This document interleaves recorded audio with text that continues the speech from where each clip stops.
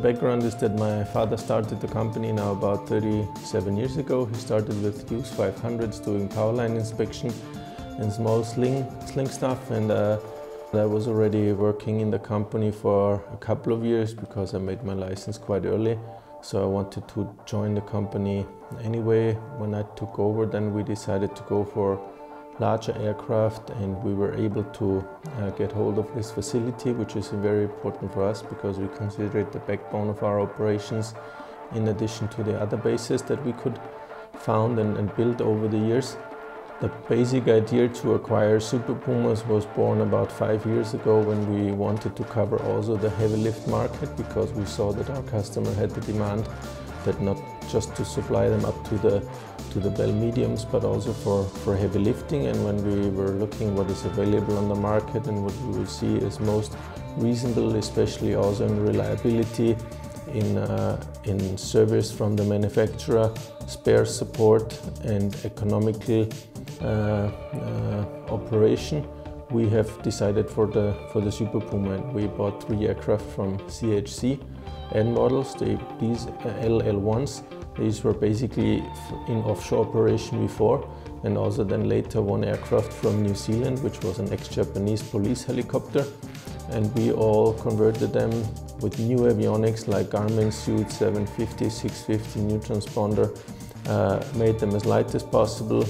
And yeah, we found out how really capable the aircraft is. And some years ago we realized that in Sardinia there was a contract open, which is in the category from the Super Puma. And we bid on it. It was a trial period for 1 month.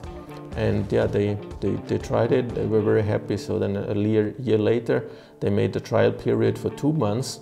They were very happy again, and they especially, because they have been the first users of the sky crane in Europe at all, like 15 or 20 years ago. So they had very good data to compare between the sky crane and the Super Puma. And where the Super Puma really excels is like the aircraft is dispatched very fast on the fire. It's got a high cruise speed.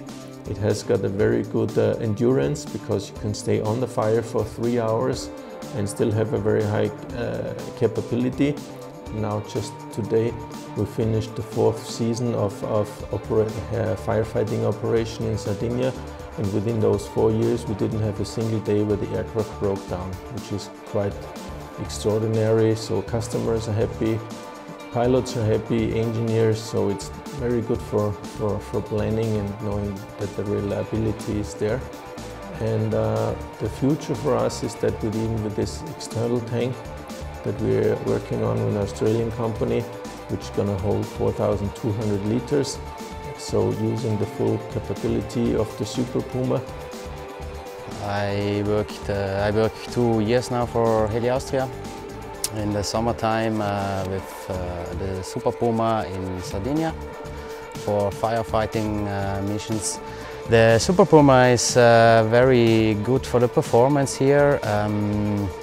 We had this very strong helicopter, and also we have, let's say, never problems with the helicopter, and it's a very good helicopter. Yeah.